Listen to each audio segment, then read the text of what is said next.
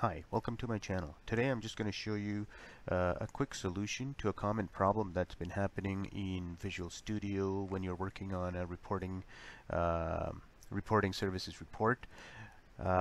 This even happens in an older version of Visual Studio, or also SQL data, known as SQL data tools.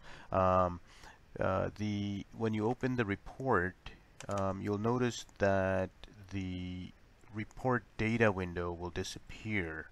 You'll see all this other stuff, but you won't see the report data window. And the only way to bring it back is if you go under View and click on Report Data, and that will bring back the report information from parameters, images, data source, and data sets.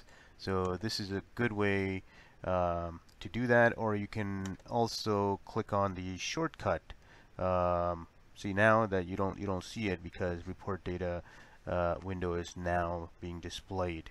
So the shortcut is, I believe it's Control Alt D. So I'm just going to test that out.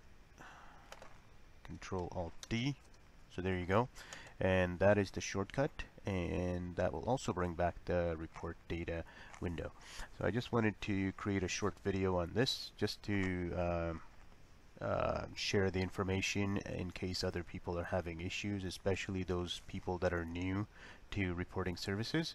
I hope you like this tip and continue to watch my videos. If you have any questions, feel free to comment, and be sure to like, subscribe, and share the videos. Thank you.